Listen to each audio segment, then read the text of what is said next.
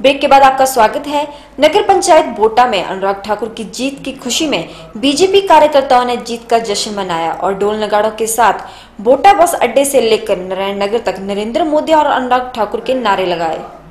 नगर पंचायत बोटा में अनुराग ठाकुर की जीत की खुशी में आज बीजेपी कार्यकर्ताओं ने जीत का जश्न मनाया और ढोल नगाड़ों के साथ बोटा बस अड्डे से लेकर नारायण नगर तक नरेंद्र मोदी और अनुराग ठाकुर के नारे लगाए और बोटा बाजार में अनुराग ठाकुर की जीत की खुशी में 100 किलो लड्डू बांटे और पटाखे फोड़े। और अनुराग ठाकुर की जीत की खुशी में बोटा बाजार में महिला कार्यकर्ताओं ने भी जश्न मनाया। नगर पंचायत बोटा शहरी इकाई के अध्यक्ष विनोद कतना का कहना है कि बोटा नगर पंचायत में भाजपा बूथ नंबर 26 से बीजेपी को प्रचंड बहुमत मिला है।